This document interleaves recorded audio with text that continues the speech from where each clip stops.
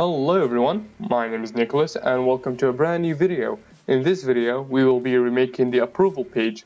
So I made an episode on this same topic, but I made a couple of mistakes here and there in the workflow. So here I am doing it again because a lot of people had issues.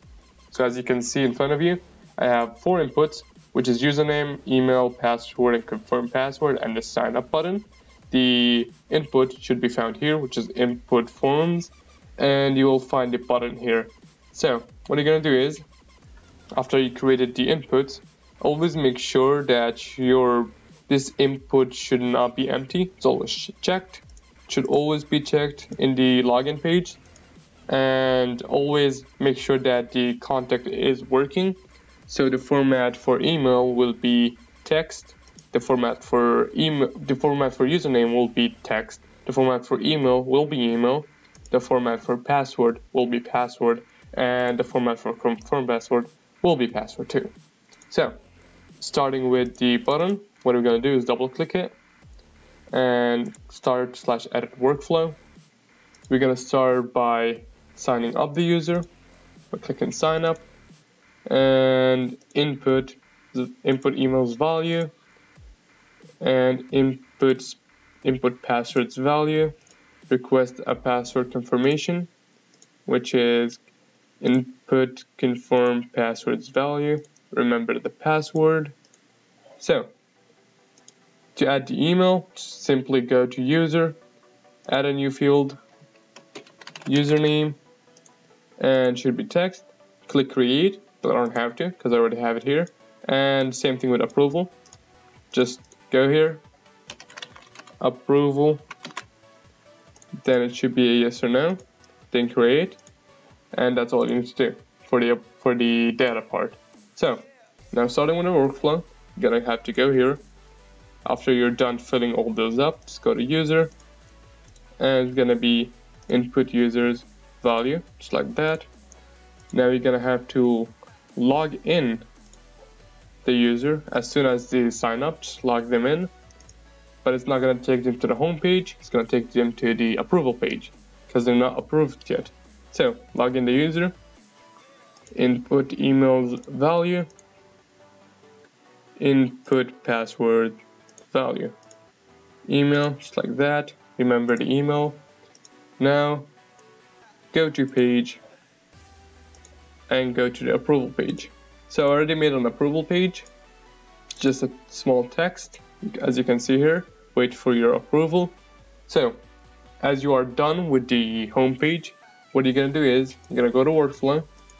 On the approval page, you're gonna go to general, do every 5 seconds, and navigation, go to page, go to index, and current user approval is a yes, just like that.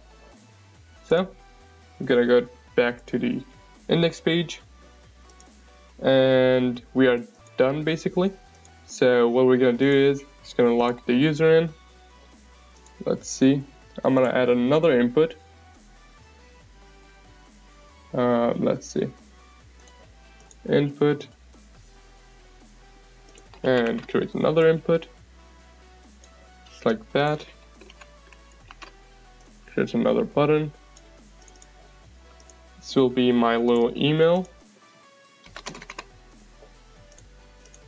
Just change that to email, and this will be my password. Just change that to password, just like that. Alright, so make sure that this input should not be empty. Same thing here. Now change that to login. Oh, oops. And start edit workflow. Go to account. Log in the user. It's gonna be, I believe, email's value, and should be, let me just change that so I don't get confused. We're gonna go here, log in, just like that. Input password value, remember the email, then navigation, go to page, gonna be home page, and just like that. So let's just test this. Give it a little test.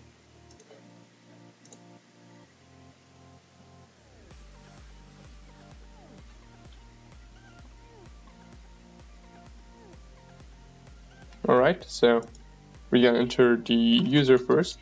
It's gonna be demo.com.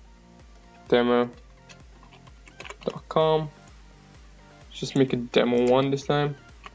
Demo and demo. Sign up.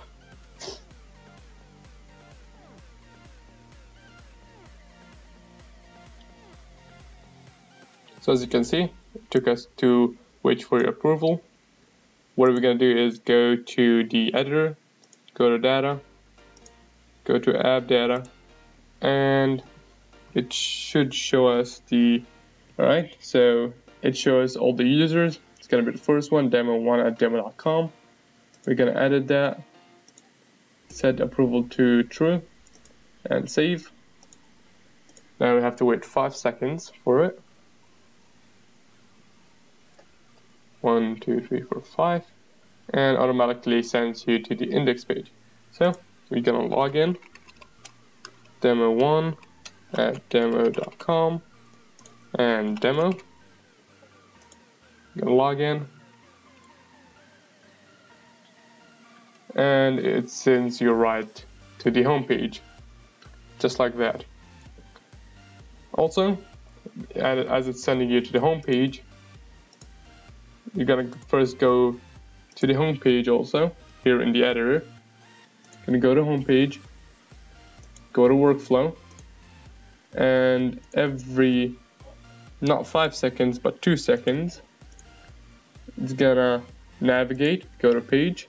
It's gonna take to the index page if current user approval is a no. So let's just update it and see if that works. So in 2 seconds, if I'm not approved, it will send me back to the index page.